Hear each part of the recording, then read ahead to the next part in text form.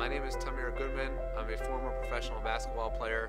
Today I'm the founder of Zone 190 and I live in Jerusalem, Israel.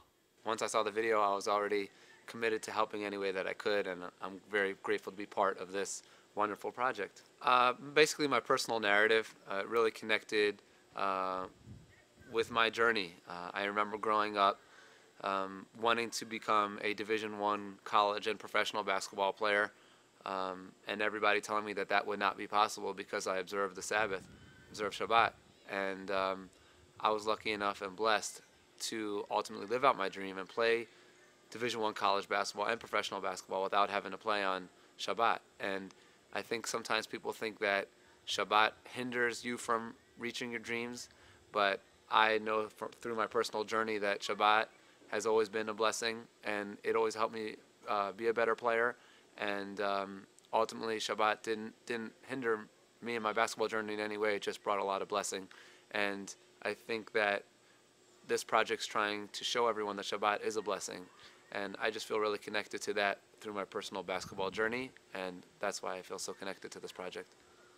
A special spiritual time where we reconnect to our essence and focus on why we're in this world and what our job is in this world and what our mission is in this world.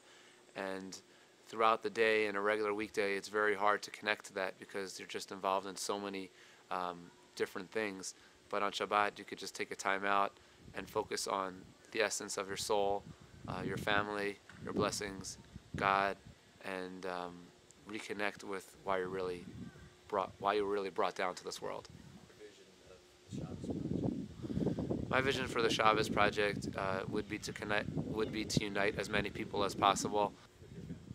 Shabbat with me and my family is just the best because I get to do my favorite thing, which is spend a lot of time with my family, with my wife and my kids, and there's no phone to distract or no emails coming in. It's just a time where we could connect to each other and connect to our essence and experience unforgettable moments together.